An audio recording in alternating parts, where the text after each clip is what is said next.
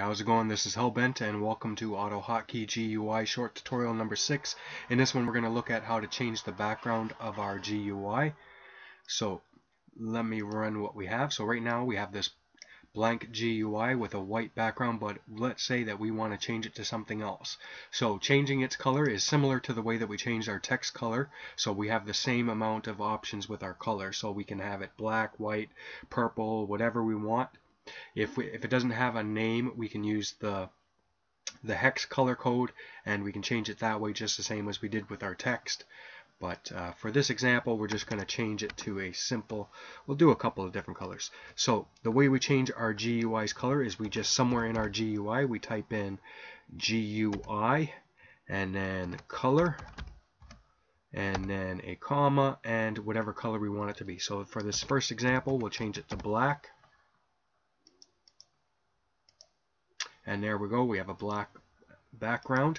Now what happens if we were to add in some text? So let me add in a text control.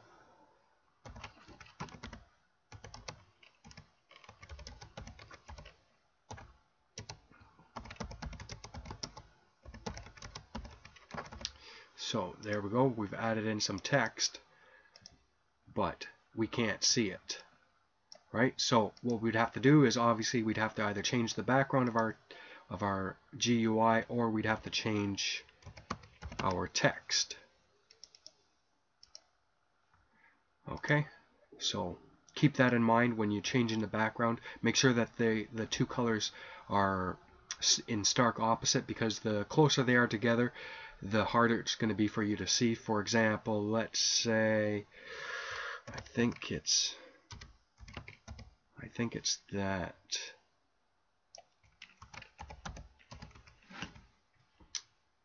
I think that works.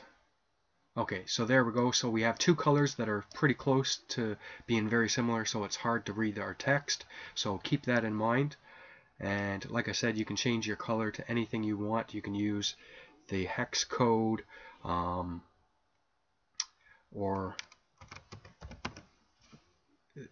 one of the 16 named ones. Okay, so that's it for this tutorial. If you'd like to see more of these tutorials, if you'd like to keep these tutorials coming, be sure to hit the like button or the dislike button.